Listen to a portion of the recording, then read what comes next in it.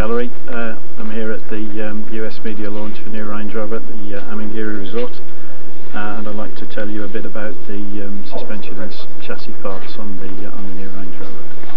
Okay, so from a suspension architecture point of view, this is the first generation of our new platform.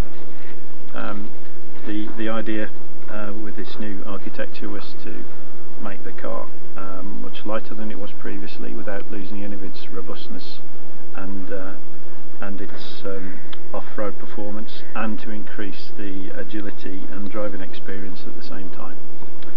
So in order to achieve that, we used extensively lightweight materials where we could, predominantly but not exclusively aluminium. A lot of the suspension cars are made out of aluminium using different processes. Okay, here we are on the front axle. This structure that you can see painted yellow is the front subframe, and that's made out of a collection of castings, extrusions and fabrications in aluminium. This component here you see is the front knuckle, which is a forged aluminium component. This component up here is the upper control arm, which is a hollow cast aluminium component. And if you look at these two black parts here, they're made out of high strength forged steel, primarily because in that application the most efficient and lightest structure to use was high strength forged steel, and you can see from the lower control arm that's enabled us to design the part with a significant amount of weight saving in terms of reductions in lightness. Okay, so here we are at the rear axle, going through the components again.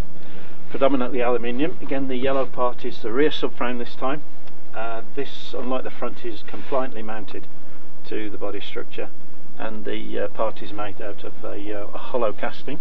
Mike, what does that mean, compliantly? It's mounted through bushes rather than rigidly mounted, which is the case on the front. The upper and lower control arms are made out of aluminium in this case, and if you remember, I talked about the structural integrity on the front. On the rear, we were able to overcome the potential issues with off-road damage by adding some sacrificial ribs to the bottom of the control arm, so they can be abraded away, and it protects the structural integrity of the part. The other thing we did when designing this new architecture was to try and put some safety features into the rear suspension, so that there wouldn't be a catastrophic failure of the part in the event of a large impact off-road. So this black component here is made out of high strength steel, and you can see it's got a necked feature in there, and that element of the suspension will collapse if the vehicle is overloaded, and protect all the rest of the vehicle from damage. So that's the most cost-effective component to replace, and it protects all the rest of the rear of the vehicle. So one of the things that's necessary for good off-road performance is large wheel articulations and ground clearance. So the air suspension allows you to have a variable ground clearance, so when you're trying to drive the car at speed on a highway, for example, then the car can be at a relatively low ride height, so the stability is good and the roll centre, or the centre of gravity, is low.